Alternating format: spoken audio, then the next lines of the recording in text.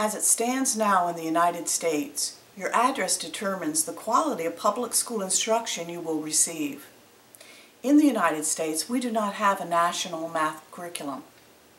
The discrepancies between the haves and the have-nots are wide. Many educators agree that it is time for a change.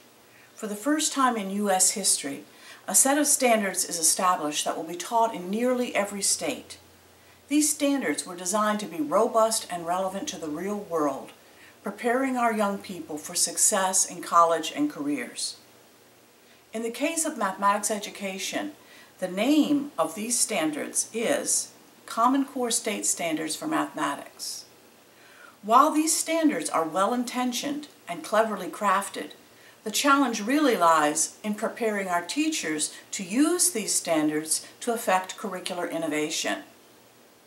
Ultimately, American teachers should cover less mathematical topics in more depth and with more reflection on the part of our students and teachers in kindergarten through grade 12.